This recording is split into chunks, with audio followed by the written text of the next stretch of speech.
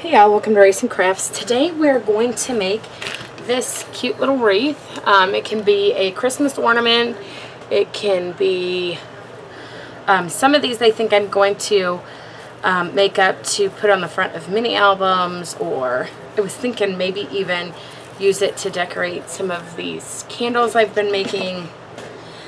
Anyhow, it doesn't matter. You can do a ton of things with these. And they're super easy and cute, so let's get started. I'm using some of these evergreen Chanel stems. They're from Hobby Lobby in the Make It Christmas section. They're called Canadian pine stems. Now these are a little different than these because I think I bought these at Walmart a million years ago. Anyhow, and then I'm using some tinsel garland from Walmart I got after Christmas last year. I've got some of this in purple, and I've got some in pink.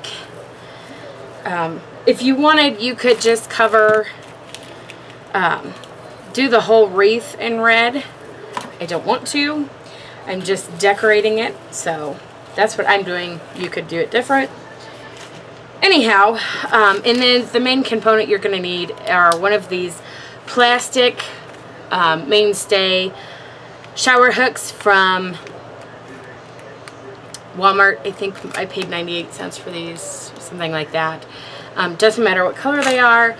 One thing that I do, and it's probably unnecessary, but it makes me feel better, so I just squirt a little bit of hot glue in where it snaps together, and I know it's not going to come apart. I know from my previous wreath, you need 4 of these Chanel stems to cover it and make it a nice full wreath. You're going to want to run your fingers up and down the Chanel stems to kind of fluff them up a little bit. Otherwise, you're going to have more of a skinny wreath. And it just doesn't quite look right. So I'm going to go ahead and do that. I don't know why those are there, but we'll get them out of the way. And then I have a combination of some of the little red berries off of this little bush here. It was part of a pick I took apart. I'm going to use those. On my sample, I used glass pearls. These are all glass pearls, with the exception of the metal filigree. But on this one, I think I'm going to use the berries off of that stem. I do have 3 of the gold filigree beads. I got these probably at Hobby Lobby, would be my guess. And then I have 3 green glass beads as well. I'm going to set that aside, and this should be good to go. I can pull the excess glue off. And you are simply just going to pick a spot and start wrapping.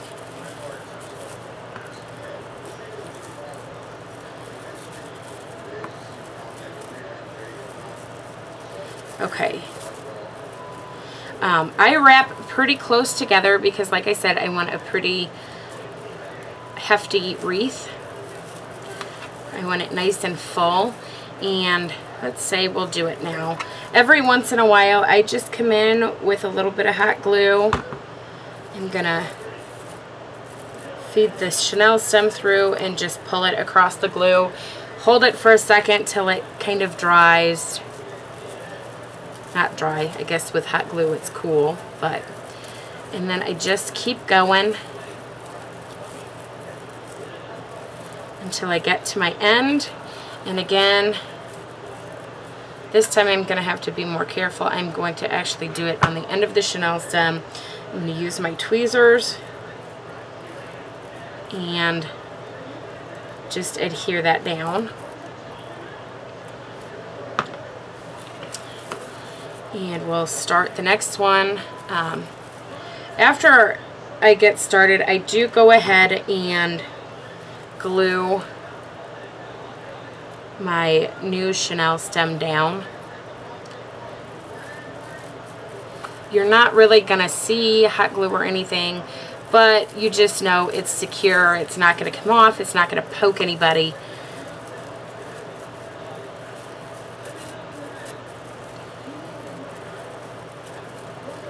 And I just keep wrapping.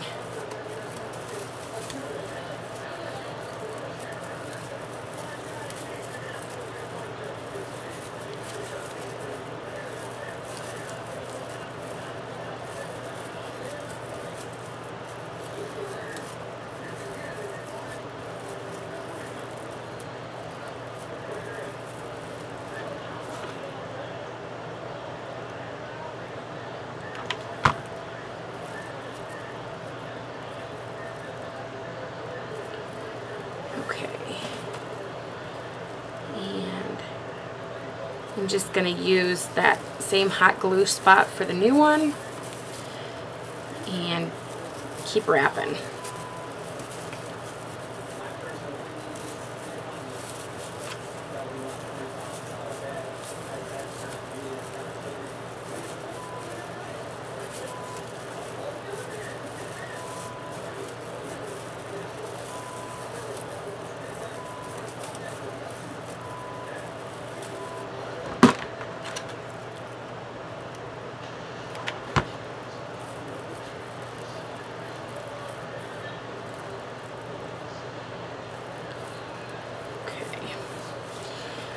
And this one is going to start up here.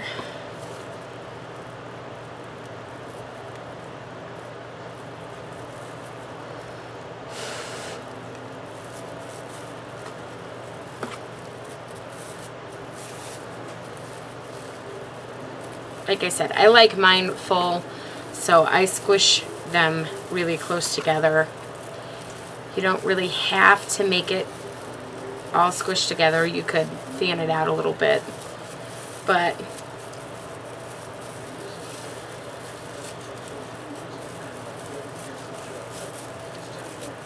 I don't see the point,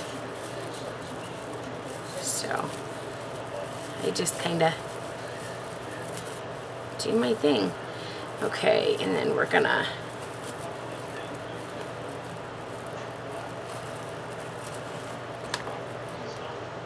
add some glue there. Pull this guy down. And there is the wreath itself. Now you could choose to just go ahead and start putting your decorations on.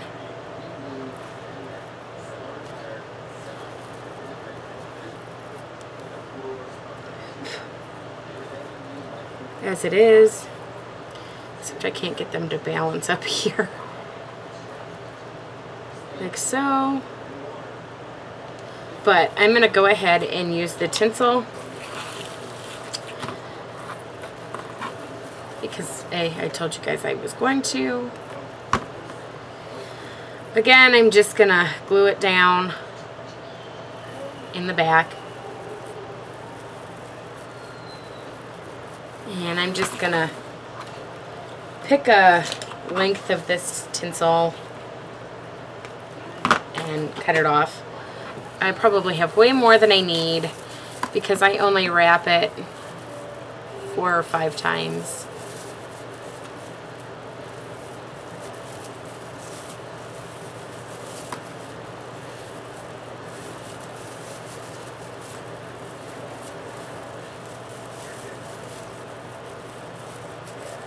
There we go. And then I just come back to where we glued it initially, put another bead, glue, and glue it down. And once that cools, you can just come in and snip the excess off. Just like that. And now comes the part where you decorate. I'm going to come in a little bit closer. I'm not going to put the hanger on this one. If you were choosing to, you could just, obviously not this wide, but just grab a ribbon, wrap it around and tie it. and then I flip it so that the knot is down and glue it. But I'm not doing a hanger on this one. Okay, so I'm just going to start. I do want a bow up there, so I know that's going to be there. So I'm just going to glue these beads on. And I do glue them so that the holes where you would string them are on the sides.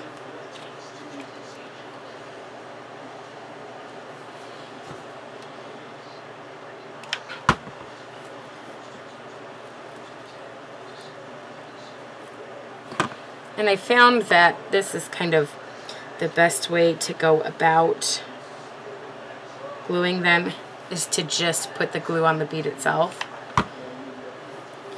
And then the green ones I'm going to put over the red tinsel so they kind of stick out better.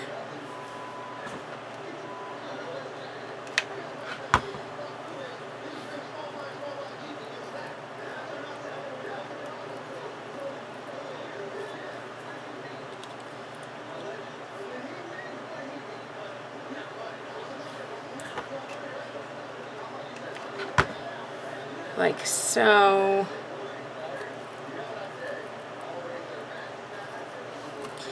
And then for our berries, you can see where I took them off. And, oops, I'm going to make sure that is the area that gets the glue. And got a little too much glue on that guy. That's okay though. And I'm just going to pop these guys on.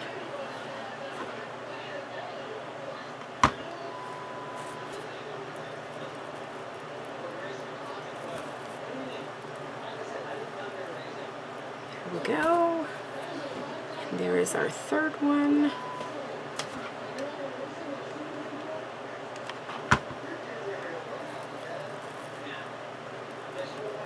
Like that. I am going to move this green one though.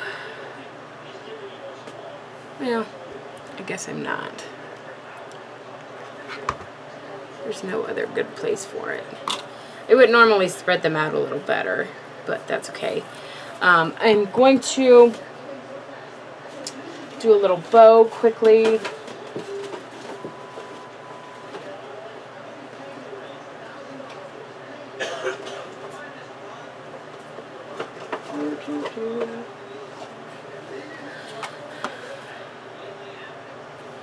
Yeah, okay. So I'm just going to do a quick fork bow. I think they work the best. You know what? I might have a fork bow put together. Hold on. I do. I have one right here. Yeah. Do I have a different color?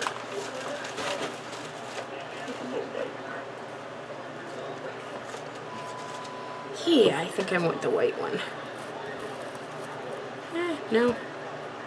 Maybe not. I do really like this one. To learn how to make a fork bow, you can simply just look it up on YouTube. There's 1,000,001 ways to do it. And once you learn how to make a fork bow, you can use like a hair pick to make a bigger fork bow. Like this. This was a fork bow made with a pick instead of, was it a pick or was that a meat fork? One of the two. Anyhow, so that is a cute little wreath that you could do so much with. You could even make it like a napkin ring holder. You know, napkin ring. You could do anything with them. So that is my video for today. Thanks for stopping by. I'll see you guys next time.